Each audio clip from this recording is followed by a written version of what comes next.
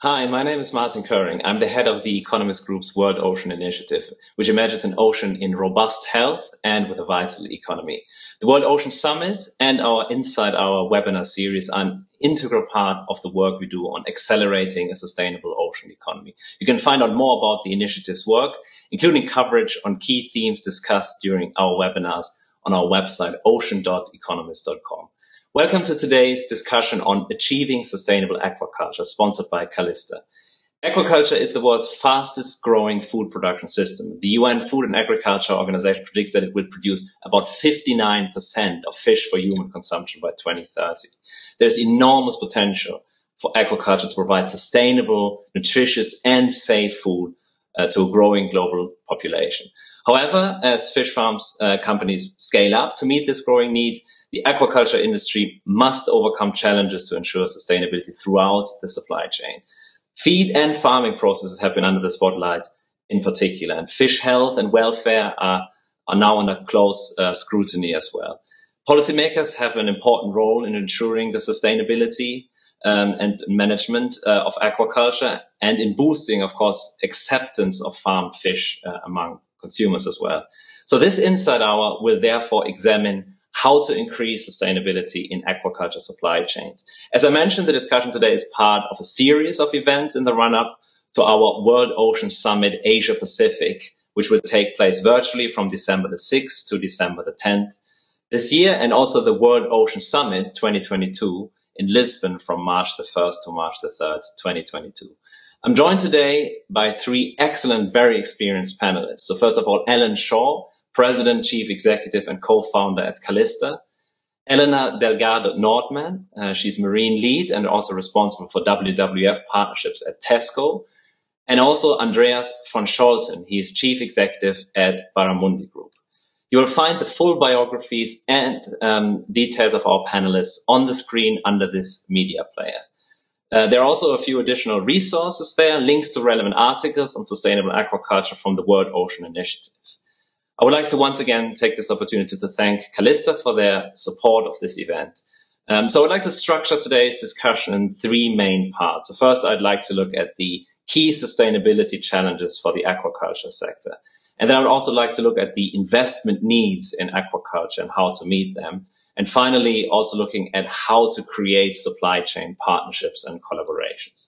So without further ado, let's start with the discussion around the key sustainability challenges for the aquaculture sector. I would like to start with Alan. With your experience in biotechnology and feed ingredients, what do you see as the main challenge affecting the sustainability of the aquaculture sector? Well, yes, Martin, we're talking about the protein gap here. I think most of the audience appreciate the big picture numbers, but just for those that are catching up, we're talking about world population moving towards 10 billion people. How on earth do we feed those additional people? That's a lot of mouths to feed. And we're talking protein, not carbohydrate. So that's the focus, and aquaculture is absolutely in the frame as one of the fastest growing sectors. But the issue is around sustainability, and also how do we get new ingredients into the supply chain. Conventional sources of protein are there because they're available and because they're competitively priced. So we use feed ingredients today because we've been using them for a long time, either fish from the ocean to feed other fish or land-based protein, aka soy. It's available and it's competitively priced. That's the current system. To be able to compete with that or displace that, we need to find alternate sources of protein that not only provide the nutrition that the current protein sources have, but also that can be produced sustainably. We cannot continue to use more land and more water in producing plant protein, and the world oceans are at breaking point. So the critical factor is getting new sources of alternate protein into the supply chain, but also ensuring that the quality is there and the quantity is there. And that's so important. There's no point having a quality product if you can't produce it at scale. So you need quantity. And there's no point having quantity if the quality isn't there. Yeah, great points, Alan. And as you mentioned, I mean, it's, if you want to scale, you have to make sure that it is done in a sustainable way, and getting new ingredients into the supply chain, as you mentioned, could be one of the ways to do it. And you highlighted the pressure on land and water resources. So that's crucial. I'd like to go to Andreas now. I mean, obviously you have vast experience in the animal health and aquaculture sectors. Why is it so important for the aquaculture sector to operate sustainably? I think in addition to the broader goal of safeguarding our environment for future generations, aquaculture players are increasingly looking to sustainability because it just makes sense. I think it's not only about safeguarding the oceans and environmental imperative for the sector to thrive, but I think also consumers are shifting to their dietary preferences. So they want to demand more sustainable proteins. I think what Alan mentioned was right. I mean, we have been focused on using the oceans as the world's largest untapped resource for how to make a successful, scalable fish production, tapping into the natural habitats of the fish, and really coming up with innovative, effective food production systems that we firmly believe are the oceans. It has been under a lot of scrutiny, I think, but I firmly believe that this is one of the most efficient ways that we can solve the global protein gap in the future, and one agenda we are very, very proud to be driving to do things in a much better way. And thanks a lot, Andreas. And you highlighted, there is this need for efficiency and also for, bringing consumers on board with this. And of course, Helena, at Tesco, you're responsible for delivering the company's marine sustainability strategy. Why is sustainable aquaculture important for retailers? So I think I'm going to touch in around many points that you guys have already made. When we like to take a step back, and when you look at the future of our planet, so much of the food industry as a whole is at the heart of the crisis. We need to deliver healthy, sustainable diets, affordable for all, to a growing population, and this comes with many challenges. Fish is a really important international commodity. It can provide protein with lower environmental impact, and the demand for fish is increasingly growing in developing countries. Overfish stocks have been increasing according to FAO data, so that's one of the challenges that we're facing, also linked to aquaculture. And then, as you guys said, aquaculture volumes have now surpassed wild capture. It is a farming area with a lot of potential to help feed this increasing population, and it has absorbed most of the growth, or all the, if not all the growth, in the global demand for seafood in recent decades. So it will still continue to play a critical role. Then what we need to do now is to work against the clock to ensure that all the operations are sustainable with minimal environmental impact. And feed is a key area of focus that I'm pretty sure we'll discuss further today, but many other challenges and areas that still need much work, such as welfare, bringing in more circularity, transparency, and traceability are key. Implementing nature-based solutions. All these things are some of the things that we should discuss in aquaculture going forward. Brilliant. Thanks a lot, Helena. And you highlighted, this growth, in developing countries. And of course, we already have the problem of overfish stocks that you mentioned. So we need to look at, as you said, nature-based solutions. Feed is a key focus, as you mentioned. And you all talked about, the need for this kind of scale, but doing it in a sustainable way. So, I'd like to discuss a little bit more around this, these investment needs in aquaculture and how to meet them.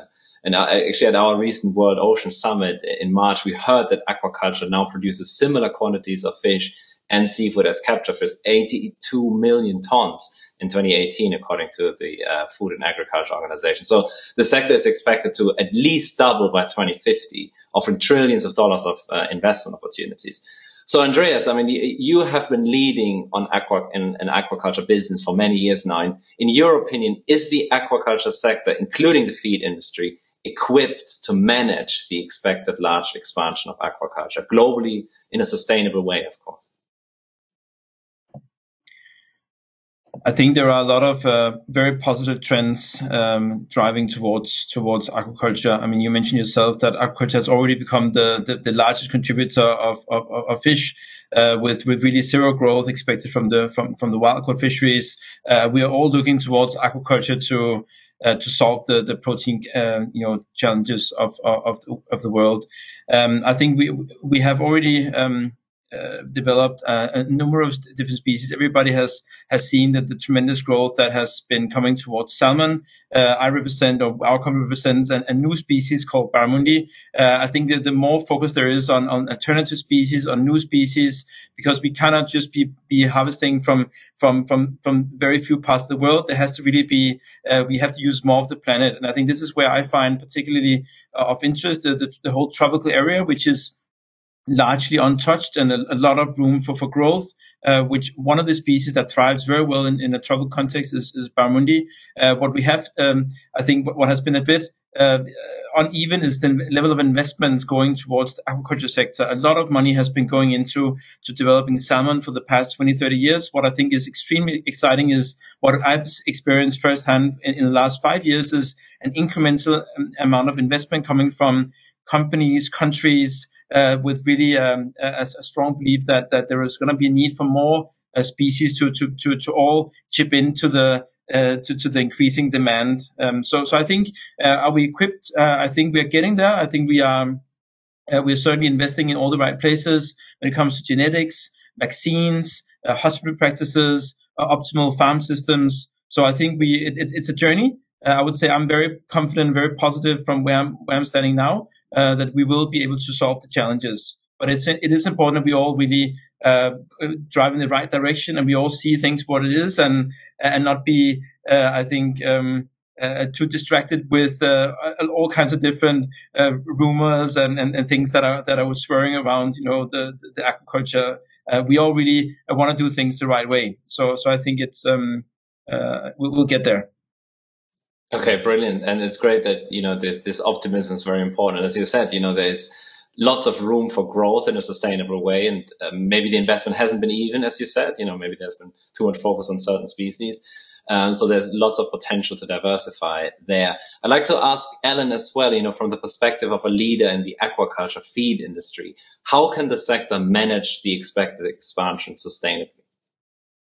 Yes, well, we mentioned food security earlier. But what we're really talking about here is feed security. And one of the biggest bottlenecks, as Andreas is well aware, in aquaculture is actually access to feed. The aquaculture industry needs a diversity of supply. We need to increase the protein ingredient basket substantially from where we are today. We're too concentrated on, as we said earlier, fish meal and soy.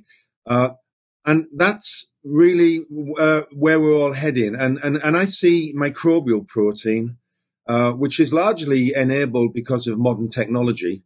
I think you're already aware. Our project is into its 30th year. It was first developed in Norway by Statoil back in the early 2000s. Extensive trials, but it's really the culmination of significant investment, innovation in terms of modern fermentation. And we talked about investment. Our first world-scale plant, which will service Southeast Asia, I'm pleased to say. I'm not sure if Andreas is aware of that, but our first world-scale plant, which will produce 20,000 metric tons of feed kind, which is highly concentrated protein, greater than 70% protein content, virtually no fiber or ash, and all essential amino acids. It's a complete meal in itself. That is being built in China, and we're already looking at expansion. But the cost of that is about $80 million. Now, the good news is that plant is fully funded, but we're already looking at the second and the third plant. And by the time we've built our first two plants, the market for our product will have grown more than the volume that we'll be producing. We anticipate having over 500,000 metric tons of feed kind, our branded product, in the market by 2030. But by then, the market for the product will have grown by more than that. And of course, we'll need a lot more than $80 million. The important thing is that 500,000 tons has taken absolutely nothing from the current food chain. And as I think we've noted before, our famous factoid in terms of land and water use is 100,000 ton feed kind plant is built on a land of about 10 football fields. And that produces 100,000 tons per annum, as I've said. If it was soy, the land required to produce the equivalent amount of protein would be the size of Chicago or 3 times Washington, D.C. So that's the future, modern industrial fermentation using virtually zero arable land, very minimal land and virtually no water. And that is the only way. We cannot keep taking things from the planet. And this is a great opportunity to put it back. And one other point I would make is, more than 60% of quality grain in the world is directed to the feed industry. And not just aquaculture, but the feed industry. If we can find alternate sources of protein for the feed industry, primarily aquaculture, but also pigs and other livestock, then that high quality grain can be redirected directly into humans with massive efficiency gains, because animals, as we all know, are not very efficient protein factories. Cows are the worst, and fish are about the best. But any introduction of new novel sources of protein into the supply chain will have dramatic impacts at almost every level. Thanks a lot, Alan, and highlighting that, this is not just about food security, but feed security. And the stat about 60% of grain directed to feed industry, that's really a powerful stat. And of course, as you said, and there's a need for this innovation and investment for that, as you said. I'd like to, ultimately this is about the customer and the consumer. I'd like to go to Helena as well. Obviously at Tesco and other retailers are the last touch point in the consumer journey. And both Andreas and Alan touched upon the needs, for this kind of supply chain transformation. What would you like to see more of from the supply chain to meet your, but ultimately also your customers' expectations on aquaculture sustainability? Yeah, thanks for that. And great points by both Andreas and Alan. It's just, there's so many things to talk about. I would like to discuss the points that they've discussed as well. But anyway, being at the end of the chain, it not only brings public scrutiny, but it also brings a lot of responsibility. And consumer awareness is growing. This is being helped by media. It is easily accessible, new documentaries, and also the fact that I think overall awareness of the importance of or how reliant we are on nature and our planet is just becoming more and more the norm. And with a year like this one with COP, there's more discussions about it as well. So there is a lot of expectations already out there. And what we would like to see from the supply chain is just keep working together on more and more of these different aspects. So before I go to one of my main points that I want to get across is that touching on the feed nutrient basket, that's one of the challenges that we're already seeing coming through our supply chain. And it's not only on availability, but also on the possibilities of diversifying and the different restrictions between different markets. And investing on new alternative proteins and other ingredients that will not increase, with the right LCA, so with the right assessment that gives us the reassurance that will not increase the environmental footprint is essential. So we let feed producers have more options, and then that also benefits the rest of the supply chain.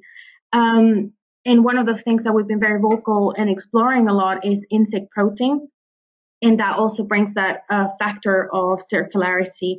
And another big point that Andreas made is about diversifying and investing in different species. And that goes into a different conversation as well. That is a very hot topic, which is healthy, sustainable diets, and how do we need to change our behavior in terms of consumers moving forward to ensure that, having the planetary boundaries in mind, what do we need to see to make sure that production and demand find that balance?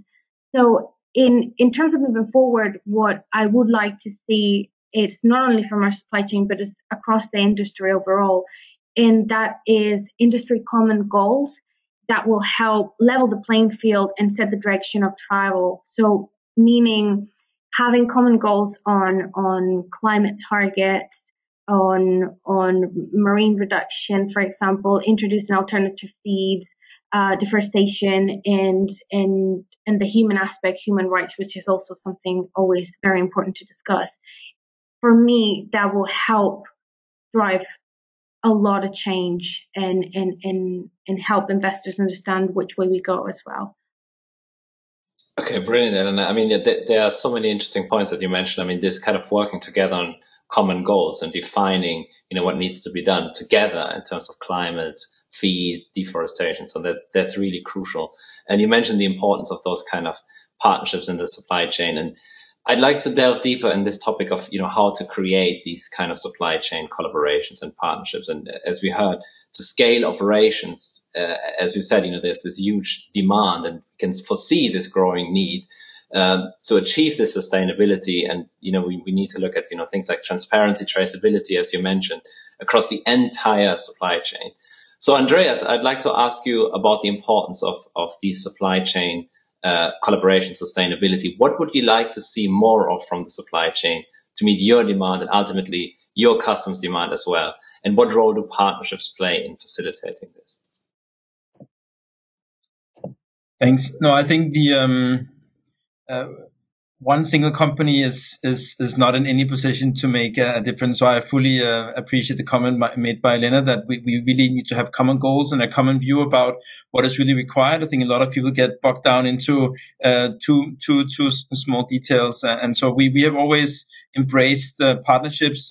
Even I speak to I call the other companies producing Barramundi my colleagues, because I believe we're all in this together with a common goal on making a successful industrialized production in a responsible and sustainable way. I think that is all of our common goals. But I think it doesn't stop at that. I think we really have had a focus on farming and a responsible product, a sustainably farmed product. We are proud to take a lead on that in Asia, where we operate, Asia and Australia. And that goes across the entire value chain, from genetics to fish health to the feed we use. So right now we use a predominantly plant-based feed formula, which is something that we are continuously asking our suppliers and partners to develop even more sustainable feed. I think there needs to be some companies sticking out and really asking for things to change in order to really drive change. And I think we are proud to be one of those companies that are quite firm with this agenda. Now I think, but as I said, we're not alone with this, and we have a very collaborative approach. So we have actually made a few partnerships with renowned institutions and companies, all with the intent to drive change. So one example is around a genetic improvement program that we have with Wageningen University and James Cook University. We also are working with Temasek Life Sciences in Singapore to jointly develop superior genetics that will benefit the production cycle. Another example of a partnership I will mention is around feed, where we have made a partnership with Louis Dreyfus Company, one of the largest agri-trading commodity houses in the world, to jointly develop what we call sustainable feed. We firmly have a vision that it should be possible to have a 100% sustainable feed diet coming in, so that we don't have any adverse impact on the environment for our growth of the fish. So really to make a full circle aquaculture system, it's something that we are working very clearly towards. I think there has to be more types of these collaborations. I would certainly welcome broader collaborations across more companies and more industries, because we do need to work together to solve these big challenges. Yeah, that makes sense, Andreas, and thanks for highlighting some of the collaborations you are doing in Asia, Australia, on genetics and fish health. And you mentioned partnerships around feed as well. And so, Ellen, of course, you have recently partnered with Thai Union to demonstrate the benefits of greater traceability, for example. How can aquaculture players further collaborate and co-create alongside feed producers to help advance aquaculture sustainably in the future? Well, Helena and Andreas made some very good points there. The comment about responsible and sustainable really resonates, and that was at the core of our collaboration with Thai Union. We were able to validate a fish meal-free diet for the first time ever in shrimp at scale. These were very large pond trials. It was an amazing program of work that went over essentially through 2 years. And the architect of it was the head of sustainability at Thai Union, who regrettably has recently left and repatriated back to Australia. It was one of the most amazing people I've ever had the honour and privilege of working with. And she just really took this whole thing to the higher level, and it was about responsibility. It was about best practices. And a fish meal free diet was a huge first, and I think 2 years ago or 18 months ago, I was at the Brussels Seafood Show with a celebrity chef cooking shrimp that had been farmed in Thailand on a fish meal-free diet with feedkind as the core primary protein ingredient. The blend, the formulation was built around feedkind. I'll come back to why in a second. And we were handing these shrimp out to people at the show. It was a tremendous a milestone for the industry. But now here we are 2 years later, and we're building, as I said, a world-scale plant. But Thai Union is just one example. And the other thing that we've discovered since then, and this goes really to the heart of this functionality in the basket and the nutritional basket that Eleanor was talking about, is we've now discovered that our product, because it's microbially based, is essentially a probiotic. And the shrimp have reacted extremely favorably to the product, and we've seen fairly dramatic reduction in early mortality syndrome, EMS, and Vibrio. Now, these results, which are actually going to be transformational for the shrimp industry, will be published over the next couple of months, and I suspect could well feature in a few of your the future shows that you're talking about, because they are that dramatic. It's just similar to a human going and buying a yogurt in a health store. It's all about gut improved gut health, and that's one of the functional benefits of microbial protein that you don't get in other forms of protein. In the case of salmon, feedkind in the diet essentially cleans up the gut completely because salmon get enteritis as a consequence of the soy. Because at the end of the day, carnivorous fish were not evolved in nature to eat plant protein, and the industry has been struggling with that for a very, very long time. So weaning species, shrimp is our primary target at the moment in Southeast Asia, but weaning shrimp off fish meal completely is a huge milestone for the industry, and came through a world-class partnership, as you mentioned, with Thai Union, who are leading the effort here. But it is about protein content. It's also about functional benefits, and that goes. And then once you've got those sorts of benefits in that core ingredient, then you can actually change the formulation and make room for other things. And as Andreas knows, there's not a lot of room for baggage in a fish feed formulation. Everything has to be accounted for, and everything has to add value. But we're actually now introducing a product for the first time that can be the number one ingredient, and you can literally build the formulation around that, which again is transformational for the aquaculture industry.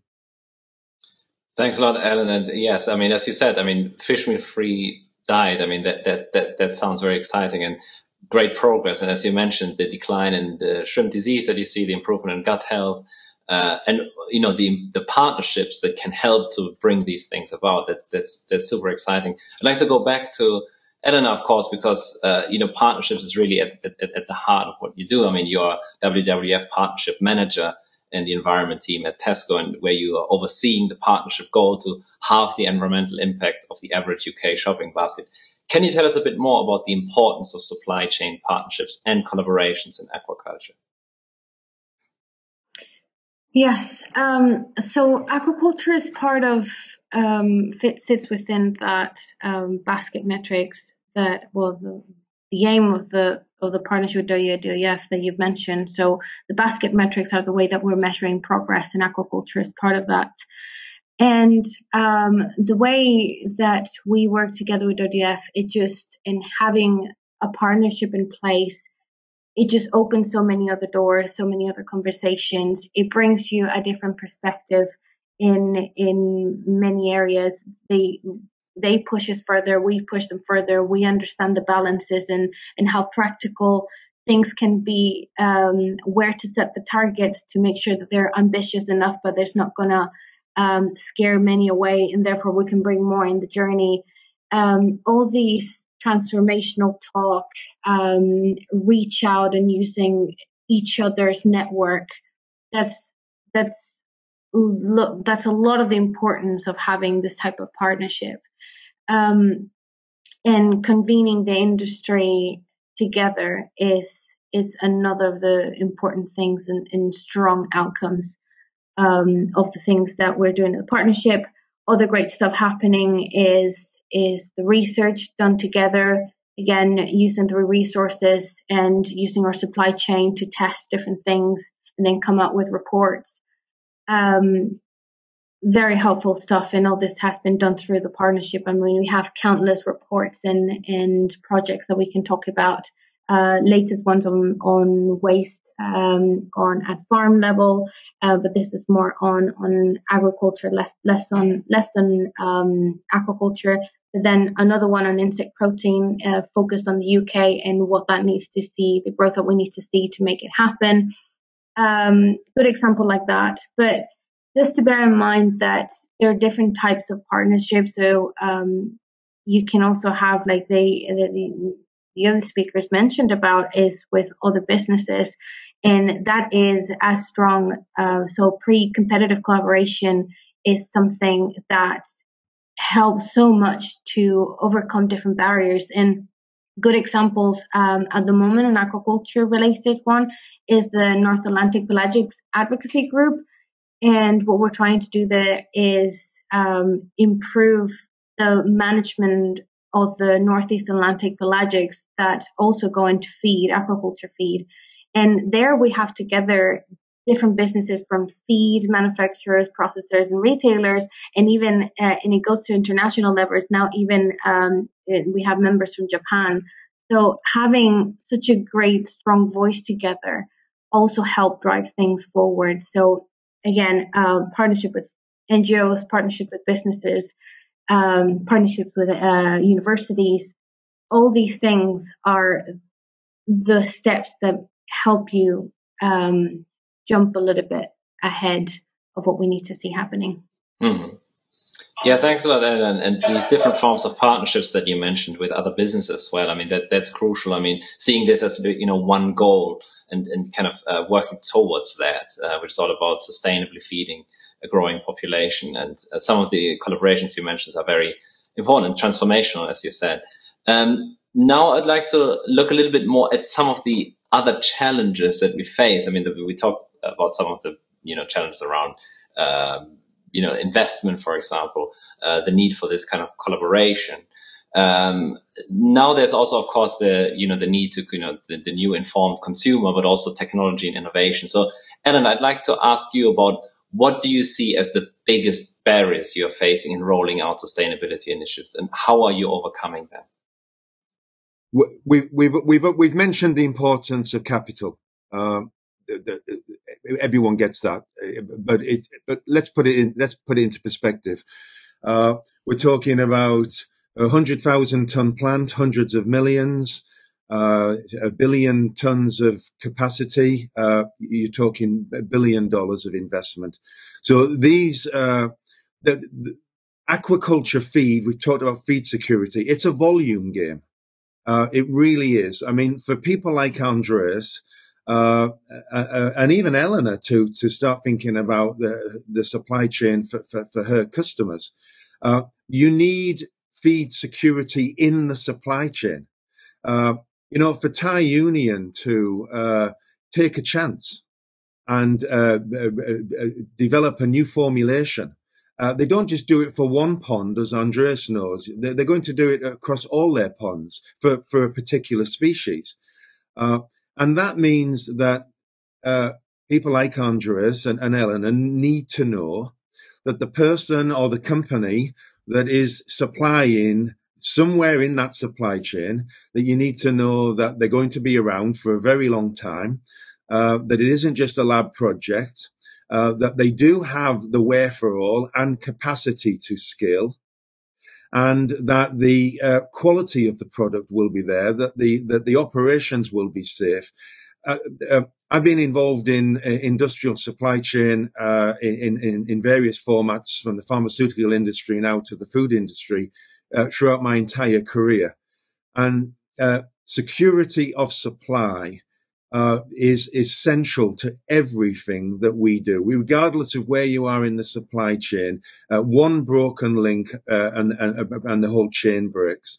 And so this is really around ensuring that all this great innovation, which we're absolutely seeing, which is now real. This isn't a science experiment anymore. As I said, people like our company, but other companies, we're not going to do this on our own. There's room for many, many people here. They've got to be able to get from development to manufacture, and that is going to require substantial capital, but also skills and resources. As our company is growing, as we move towards commercialization, as we're looking at multiple sites in multiple geographies, even the skill mix across our company will need to change. We need more engineers, is a good example. So we're all evolving, and we all have to grow, and we have to grow together. I think this comment about partnership is so important. Collective learning, and everybody can make a contribution. People, we're at the front end of this chain. Eleanor's at the other end of the chain.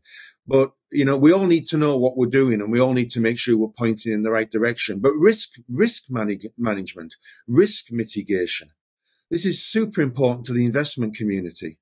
And I think with regard to certainly where we are with microbial protein, we're bringing a product to market that was first developed 30 years ago. So there's very, very, very little technology risk, and there's certainly virtually no market risk. I mean, the industry is desperate for new sources of alternate protein. It's really around execution risk, and access to capital is central to that. And you will see, that's why events like this are so important, and the great work that you're doing at the Economist is we've got to encourage investment. We've got to give people confidence that the industry is moving in a very progressive and positive way. And when you look at the investors we've got Aquaspark, one of the world's leading aquaculture investors. I mean, they've essentially redefined the sector in terms of investing. But we've also got some of the world's largest companies, and Adesio, one of the world's leading nutrition companies, and one of the world's largest oil and gas companies that's dedicated itself to weaning itself off oil and gas. No better project than to turn one of its products into food instead of fuel.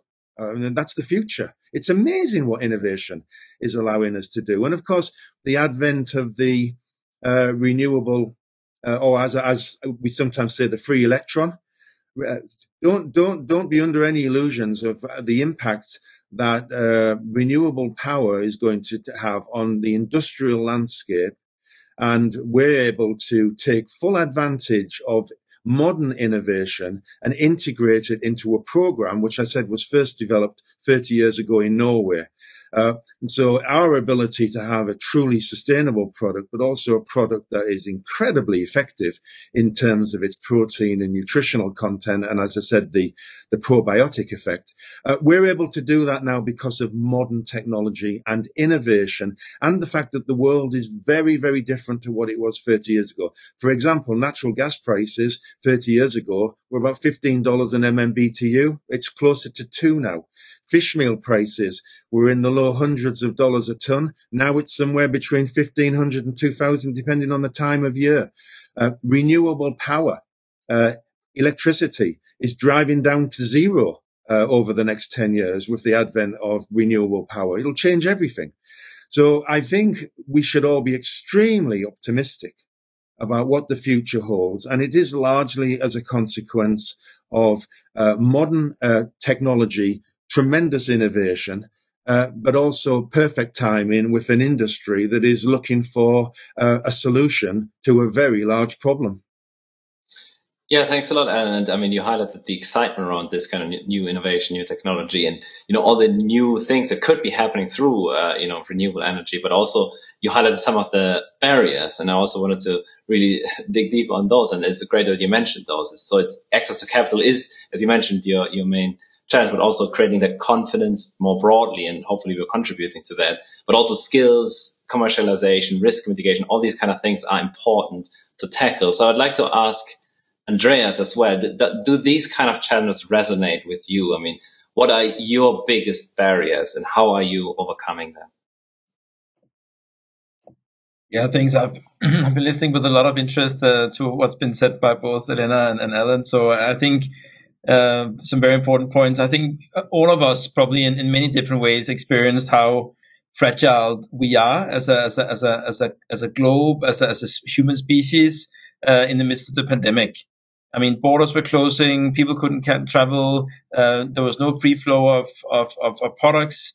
I think that has really gotten many people to wake up, even countries to wake up to we need to do things better. We need to really be doing things more responsibly. We need to take better care of the planet and also better care of each other. I think when you talk about feed security, it's exactly right. Remember, we deal with live animals. We care and for these animals 24 hours a day. They need to be fed all the time. They need to be cared for all the time. It's not okay to not feed them for a week. So we need to really have 100% control of our food supply chain. And that was put to a test in the midst of the pandemic with everything stopping. So I think coming up with new solutions, innovation is going to be key. I think what you mentioned, Alan, about your new innovation will be the holy grail, to be able to swap completely from fish meal towards a more sustainable alternative, a plant-based alternative, or otherwise, I think would be tremendously useful for not only our company but for the aquaculture industry in general. So I would strongly welcome that initiative. So I think I think that makes me really excited about the future. Brilliant. That's amazing. Thanks a lot, Andreas. And you mentioned the need for innovations, and the pandemic, of course, had an impact in a way. So from creating this awareness around we're all connected, supply chains are connected. I'd also like to ask Helena in terms of, some of the challenges that Andreas and Alan mentioned. Do they resonate with you as well? Or, also, particularly from the perspective of the kind of consumer perspective and the retailer perspective. Is the consumer understanding, the seafood sustainability is increasing? And if it is, how it is influencing your practice and operations? And do you face any other challenges, and how do you overcome that? That's a good question. So consumers, it's hard to say. So in terms of the insight that we get from consumers, it's increasing in terms of awareness, but we're still away from them fully understanding these very complex topics. And whenever somebody asks me about this, I keep referring to the basket metrics that you mentioned earlier. I think that's the best way of communicating the areas that we have to work on all these very complex issues in a quite simplified manner. But still, the amount of customers that go to that level of detail is still not that great, even though the awareness is increasing. So, but with that in mind, the challenges that we're facing, because the main theme is truth. The customers do want to see sustainable seafood. They want to see the retailers and the brands doing the right thing, and they expect us to do so. So the overall idea, they have it very clear. The specifics, I think, is less clear when you go into details of what happens with everything. So in terms of the barriers that we are facing to deliver that, I think the main thing besides cost, because cost comes into pretty much every conversation when we start talking about feed and innovation, is who's going to pay for it, where it's going to come from. There's so much the supply chain can absorb. We need investors. So besides that, I think it's been quite well covered. I would say alignment. So alignment covers different aspects. So from goals, so having, and this goes back to my previous point, when companies, countries, different sectors have different goals and they're not aligned, it makes it very difficult to progress, because these issues that we're talking about are across the board. These are common issues that we're all facing.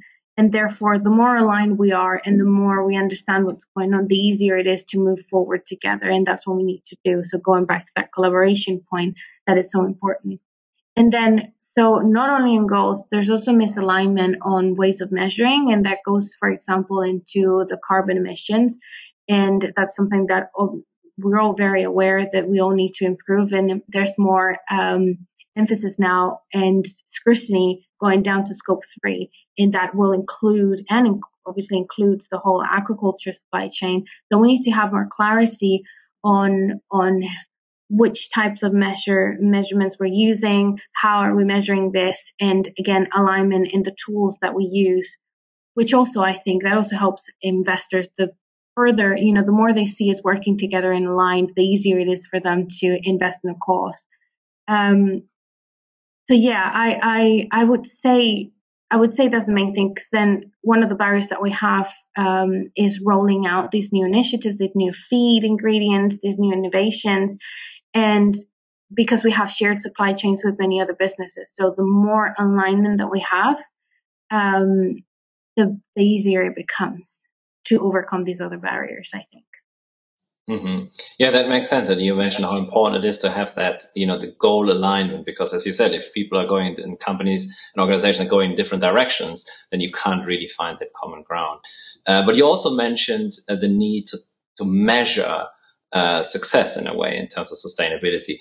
Are you using any, because we haven't really talked about that in much detail, what is your view on these kind of newer technologies that are now coming into the aquaculture industry? I mean, through AI, for example, blockchain, data analytics, and these kind of things. And obviously, consumers are, as you said, increasingly aware of the need for the supply chain sustainability.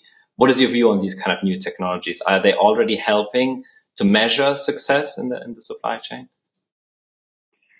I think, I don't know how many of the audience would have visited a salmon farm, for example, but so I have to say that innovation is a key part for any transformation, any way forward into the future. And I think there's a lot of innovation already happening, and also that has happened in aquaculture. We as Tesco and also in our partnerships, we are exploring different innovations and how we can roll them out. We have an innovation fund with WWF that we're exploring some of these things. But when I mentioned the salmon farm, when you go through the process of the hatchery and also in the pens already, and I'm thinking one in Norway that I had the opportunity to go and see, sorry, in Scotland. There's already so much technology in there.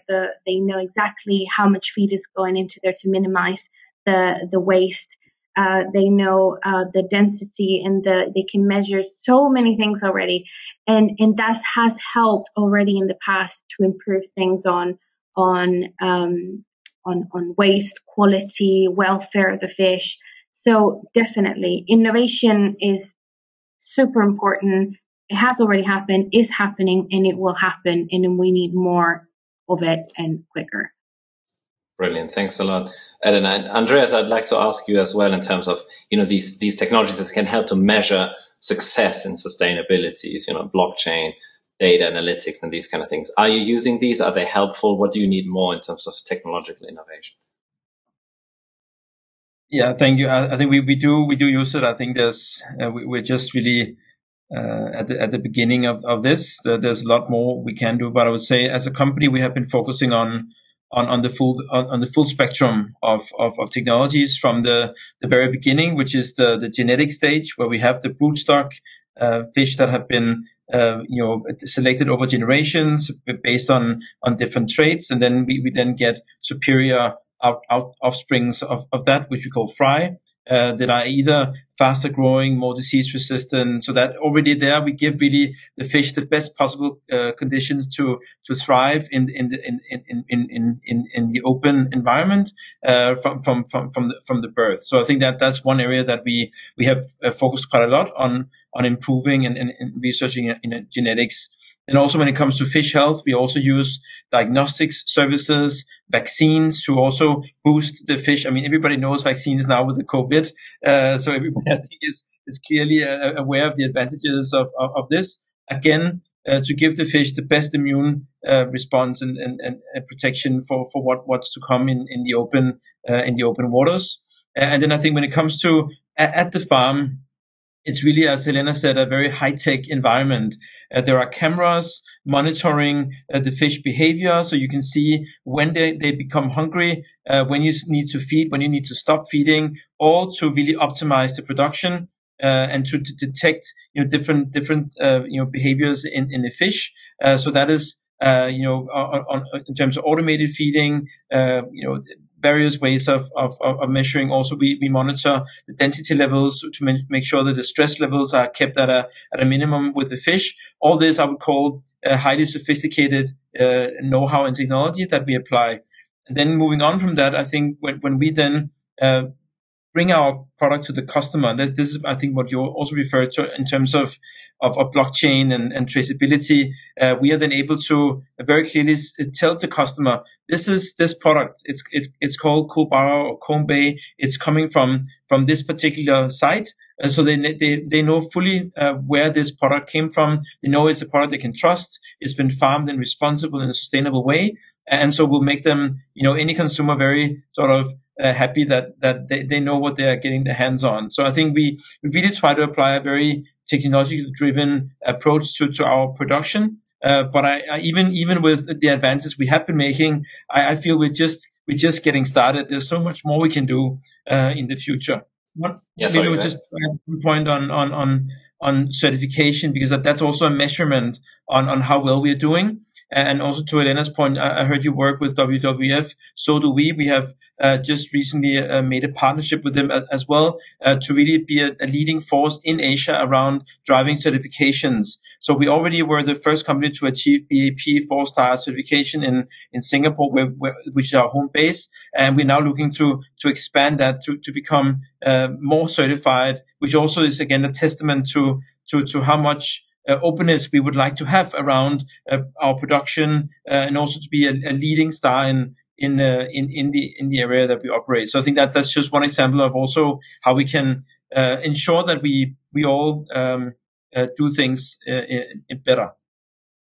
That's amazing. Thanks a lot, Andreas. And I mean, you mentioned how important it is from all the different stages, of fish farms. The genetic stage. You mentioned, the need for fish health and diagnosing and kind of measuring also the health of the fish and the welfare and blockchain traceability in terms of creating that trust and transparency that you mentioned.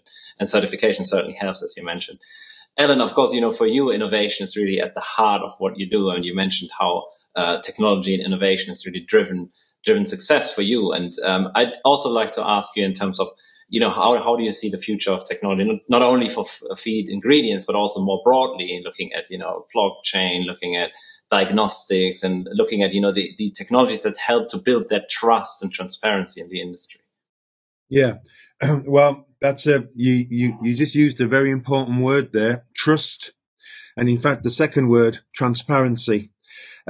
Helena makes an excellent point around the very real importance of alignment in terms of responsibility, sustainability, and I just want to pick on that, and then I'll come back to the very critical link with innovation. When people talk about sustainability, there's a tendency for us to immediately think of GHG, LCA, climate change, etc., etc. That is only one side of the equation, which sadly, particularly with innovative companies, they forget the other side of the equation, and that is the company acting responsibly? Is the company itself sustainable? And this is so important that we understand and appreciate this point. That in the case of biotechnology, and I've been in biotechnology for as long as I can remember, I've seen as many failures as I've seen successes. And it's largely because people lose sight of that critical balance between, yes, we're going to try and change the world, but are we also going to be able to do it competitively? And will we be able to produce a product that people will be able to afford to buy? And yes, the pandemic has put climate change in the spotlight, and I think that is absolutely fantastic. And it's given it a shot in the arm that it absolutely needed. If we're able to survive the pandemic, we certainly should be able to help save our planet. But there's a tendency for people to put the cart before the horse, and developing technology and developing products that sound sexy, if I could use that term. And there's a lot of branding, a lot of spin, a lot of marketing that's somewhat out of control in this sector. I know from being in technology for the best part of 25 years, particularly biotechnology, that some of the products that I'm hearing about now that have been touted as the best thing since sliced bread will never, ever see the light of day. They will never be made at scale economically. They're not viable. And the problem we've got, and the problem that people like Helena has got, and Andreas, is being able to sort out the wheat from the chaff and be able to recognize and have that capability in their organizations to discern a product that is going to be able to be produced at very large scale and is economically viable and also sustainable, as opposed to something that just looks good in a press release that's come straight out of the lab and could be 20 years or never away from prime time. And I think that links this back to the importance of collaboration. But we're all in uncharted territory. I understand innovation. I understand how it can be abused. I understand how it can actually transform and change people's lives for the good and for the better. And I think as an industry, we all need to work together, and we absolutely do need transparency. And we need to be able to articulate the benefits of what we're doing so that people truly understand. Andreas is not going to look good in front of his shareholders if he switches to a key ingredient and then he finds that the company supplying him has gone bankrupt because it was actually never ever able to produce that product competitively in the first place. Well, we all need to be careful, but at the same time, get the job done and be very mindful of sustainability on both sides of that equation. Yes, and thanks a lot, Alan. I mean, this is really important to highlight that we are talking about still, a business that needs to be competitive. There are investors, there needs to be economic viability, and ultimately, as you said, it needs to be affordable. The end product needs to be affordable for consumers. And then, of course, sustainability is crucial, but forgetting these core elements of aquaculture, would just be defeating the purpose. So this is crucial to highlight. The competitiveness, the economic viability angle, and the affordability angle, and then transparency and articulating the benefits, then gives the consumers the best choices in the end. But really crucial points. Unfortunately, we've run out of time, but I'd really like to thank the three panelists. Such a great conversation. It was, we could go on, of course, but unfortunately, the time is up on this occasion. Just to wrap up, I mean, we've learned a lot about, how, aquaculture can reach its full potential. It must be more sustainable, of course. Feed plays a huge part in there. We also need to take steps to increase transparency and traceability across the industry. Certification was mentioned. Of course, there are crucial challenges. We mentioned the need for investment, access to capital, the need to tackle fish disease, creating confidence in the industry, skills, resources, risk mitigation, management, key challenges, but we are addressing those, of course. And a lot of excitement was expressed by all of the speakers around, the collaborations, the partnerships that are being made in the industry, the opportunities for new innovations and technology, alternative ingredients, of course, but also artificial intelligence, blockchain, data analytics, being better to measure success. And of course, there is this, this need for this alignment and common goals that Helena, for example, mentioned. There needs to be the sustainability across the entire supply chain, from the site selection to farming operations to feed and down to production, of course. So this whole value chain is important. And then, of course, Alan, you mentioned, is the company itself sustainable? We shouldn't forget that, there is also this need to be, produce something that's affordable, to have something that's competitive, in addition to being sustainable. So thanks again to all the panelists for your time, and of course our sponsor Calysta. Stay tuned, of course, for the coming events in the series. On October the 13th, we have a webinar coming up that is supported by Ocean Network Express on decarbonizing maritime transport. And of course, key dates to mention again: the World Ocean Summit Asia Pacific, December the 6th until the 10th, a virtual event, and of course our World Ocean Summit 2022. March 1st to March 3rd, 2022 in Lisbon, where we will, of course, continue the conversation around sustainable aquaculture. So thank you again, everyone, and we hope to welcome you again soon. Thank you.